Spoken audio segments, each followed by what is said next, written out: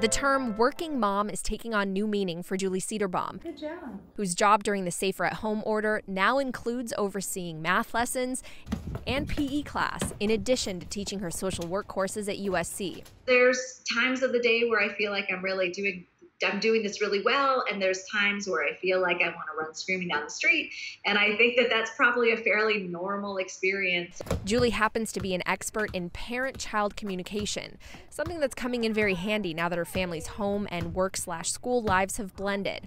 She says it's crucial during this unprecedented time to understand how a child or teen is feeling and let them express it, especially when it comes to a sense of loss over their normal life and social gatherings. Allowing their kids to mourn and allowing their kids to be frustrated, because I think even as adults, we're mourning our social connections. Julie is a fan of creating a routine with her kids, especially one centering around their school lessons, but says it's equally necessary to allow for flexibility, for social opportunities even if they're virtual, and for any issues that arise. Julie expects a big issue for many parents will be explaining the need for extending this time at home if quarantines continue, just as we all start to get a little stir-crazy. It's much harder for young people to think about the consequences.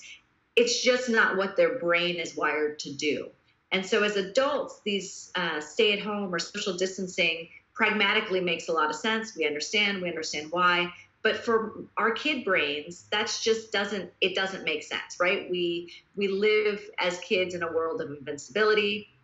And so that's really hard to process. When it comes to coronavirus, Julie doesn't advise parents to volunteer overwhelming facts or statistics and instead be prepared to answer questions and create an open space for dialogue. She doesn't share all her thoughts and feelings with her kids and instead reserves that for after play and school time with fellow parents. It's really important that we reach out and that we scaffold ourselves with our support networks, and that we're talking about our feelings and our stresses with other adults outside of the range of hearing of our children, because it's a lot to put on our kids. Adjusting to a new normal while putting years of professional expertise to good use and keeping fellow parents calm in the middle of this storm.